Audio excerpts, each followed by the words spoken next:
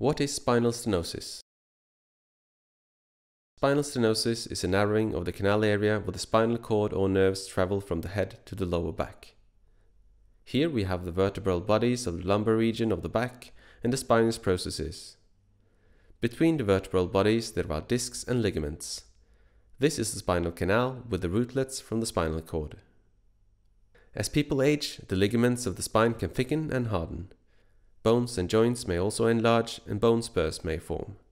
Bulging or herniated discs are also common. This can cause the spinal canal to narrow, creating pressure on the nerves.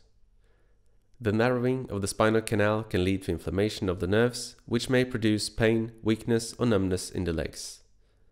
In the lumbar spine, symptoms often increase when walking short distances and decrease when the patient sits or bends forwards. This is why many patients with spinal stenosis prefer to use a supermarket trolley to lean on when they're out shopping.